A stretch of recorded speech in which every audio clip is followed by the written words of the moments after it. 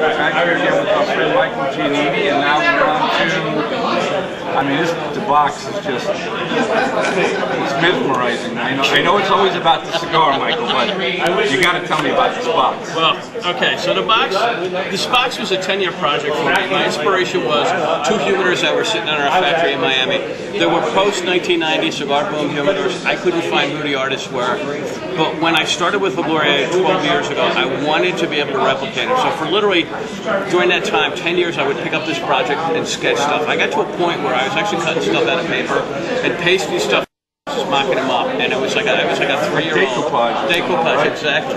And that's actually was one of the names of my holding name for this project. What eventually happened is, for 10 years I would pick it up, throw it aside, and then last year I finally got serious because I became obsessed by getting this project. So what I did is I sat down with this great designer who had a great computer program, so that I actually could do this on the street, which was a godsend, because had I thought about this 10 years earlier, I would have had this done much sooner.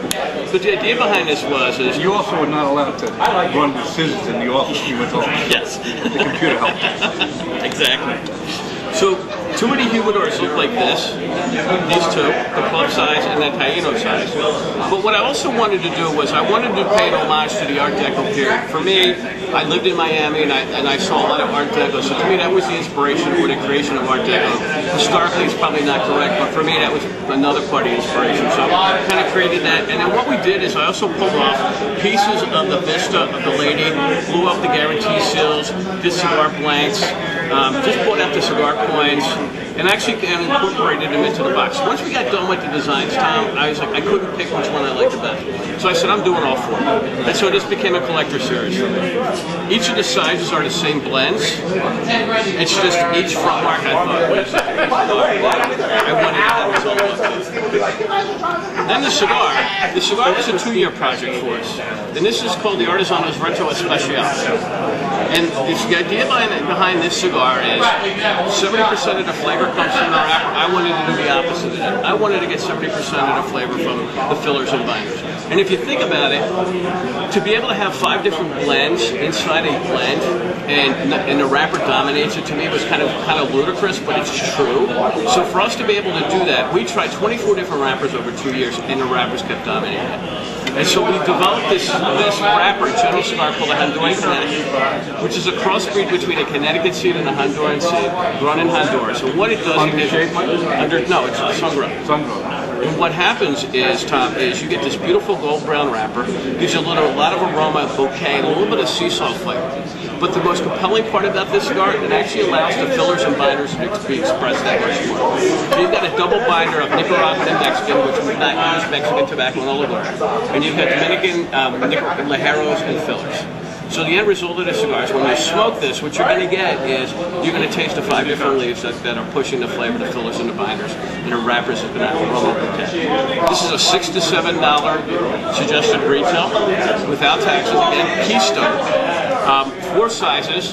These cigars are doing extremely well. We launched this at the end of September, and it's only been out for 2 months, and we're getting to a point where we're in a back order situation, but we're going to clear that up. And that tells me this cigar is doing very well. Again, this cigar is a Honduran Connecticut, so I've never heard of the wrapper until we developed it, and you won't hear about this wrapper on the marketplace because it's something that we developed and it's proprietary to us. This is a home run. This has been a home run since day one. Thank you.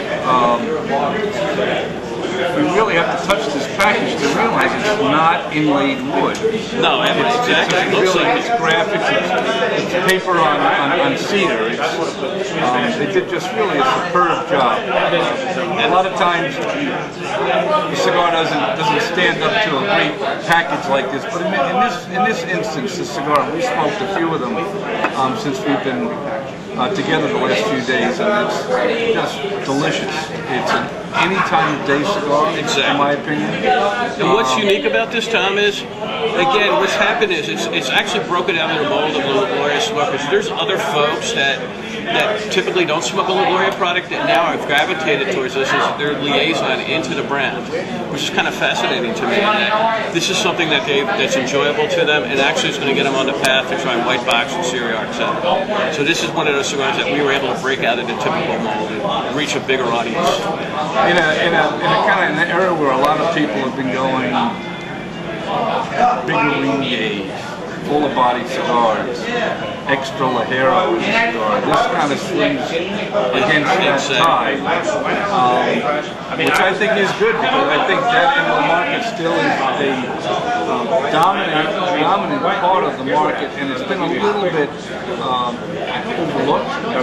And this part, I think, is really, it kind of rewards the guy that likes the, the medium-bodied, mild to medium-bodied cigar. He's got something special. He's got something that people put a lot of extra time, attention in.